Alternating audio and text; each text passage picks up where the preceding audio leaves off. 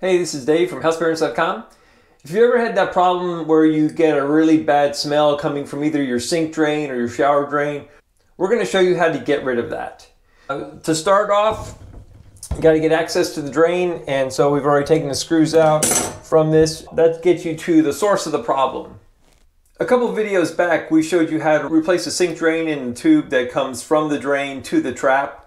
And in doing so, we also removed the P-trap, the curved part of the drain pipe, and the straight section that went into the wall. And in doing so, we found a lot of debris in there and a lot of just accumulated hair and gunk that happens to almost any sink drain. And that's what we're really trying to get at here today. The problem is in a sink, it's very easy to get to the trap and remove that and clean that out. The shower drain is a little more difficult, so we're going to take that on today, but the process is very, very much the same. What we have here is a sink drain that the smallest inside diameter, you can just take a tape measure and kind of just line it up and look at it. The smallest inside diameter portion of the drain that we have is about 1 3/4 inch. So our goal was to find something that we could use to get down in there. A common way of doing it is taking a paint roller and soaking it with water, vinegar, baking soda, and the like, and running it in that tube. But we want to go farther than just the straight tube before it gets to the trap.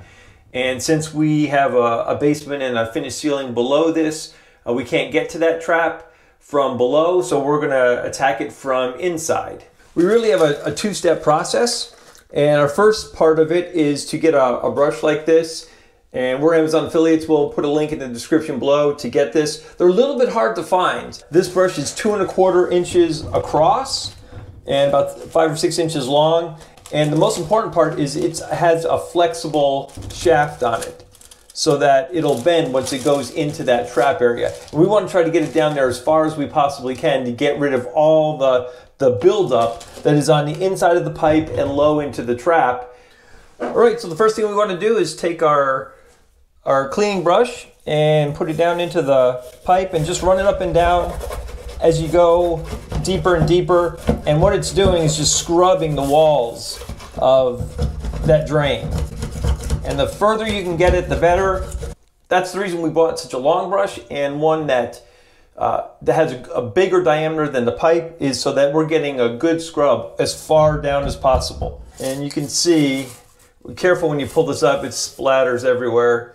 But you can see it's getting way, way deep and bringing up just a ton of gunk. And so we're going to do this a couple times. And it smells, but that's good news because you know you're going somewhere with it.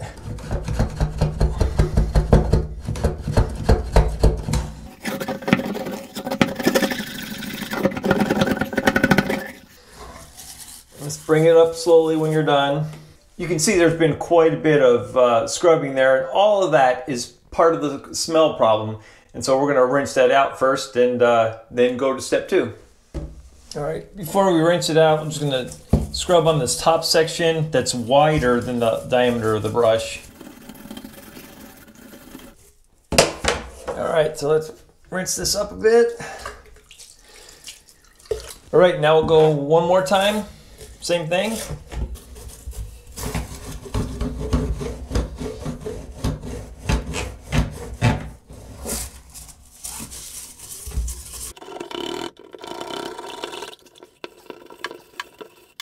All right, and already you can see that there's a lot less of the gunk than we had the first time, so we're getting a pretty good clean out of it. Again, rinse it off.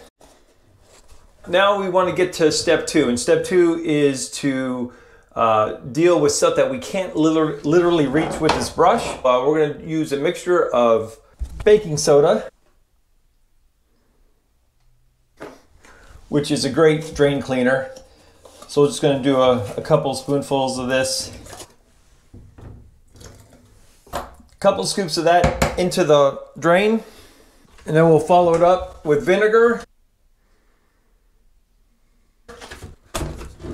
Into that. And you'll hear it fizz right as you pour it in.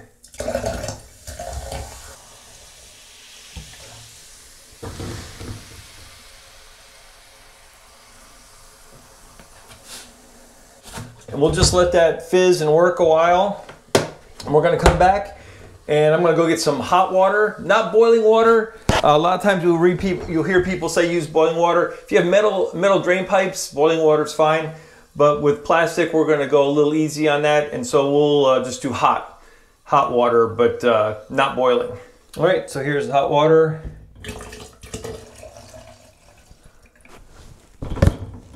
If you want to make sure that drain smells and the odor that comes from that is kept at bay, then it's a good idea to do this every 3 months or so, just to stay on top of it.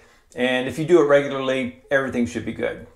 Just for the sake of repetition, we'll go ahead and do that process one more time, just real quickly.